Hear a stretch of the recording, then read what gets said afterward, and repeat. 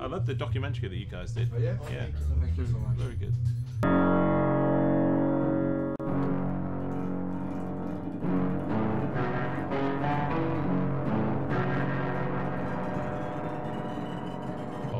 Of atmosphere for the lyric and for the music.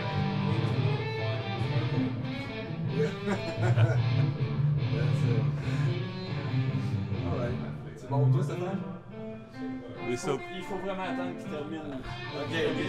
No, it's all hard. The guitar is too loud. Yeah, it's always the case. You can never get it to turn down.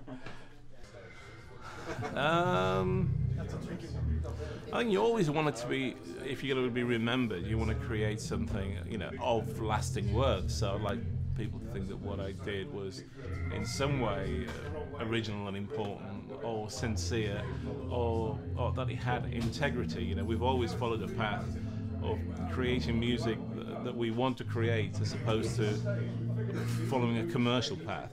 You know, it was always the music is king. It has to be the best music we can make without any commercial pressures. So yeah, that's what I'd like to be, you know, remembered.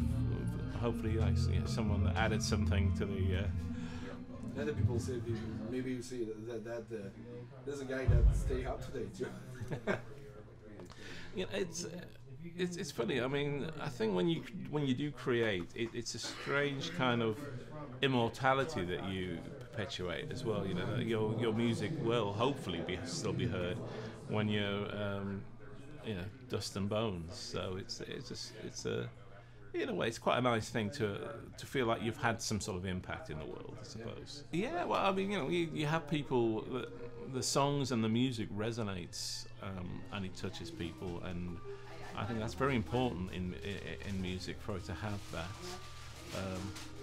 emotional resonance. You know, it's not bubblegum music, it's not pop music, it's something with some substance, and that's what you want it to do. You want it to affect people.